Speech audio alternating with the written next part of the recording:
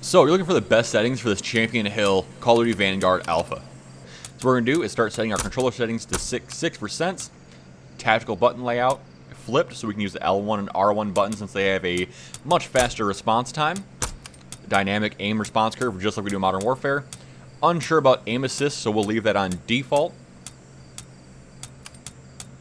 Go ahead and set your slide behavior to tap just to save your stick a little bit. Lots of options for different zooms and different sensitivities for different zooms.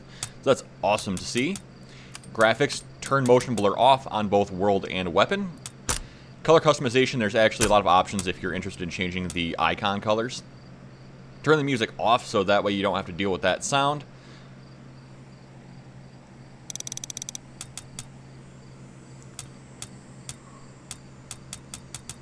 We go to bass boost low. So we can hear our footsteps. Kill streak music off. One confirmation of kill streaks, by the way. Subtitles, I like those on so I could hear if people are around me, but I'm in Champion Hill. It shouldn't be that big of a deal. We're going to go to square for our mini-map. That gives us like 25-ish% more area to view our map.